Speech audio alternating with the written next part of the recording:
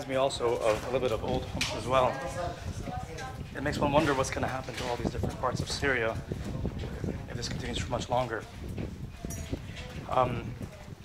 The army says here that the rebels are not able to advance without obliterating, and the same thing goes for them. So the front line has essentially been stable for the last 2 years. It's a stalemate.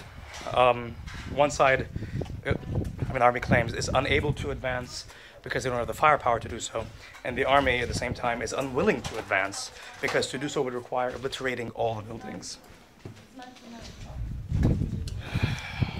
Although, makes one think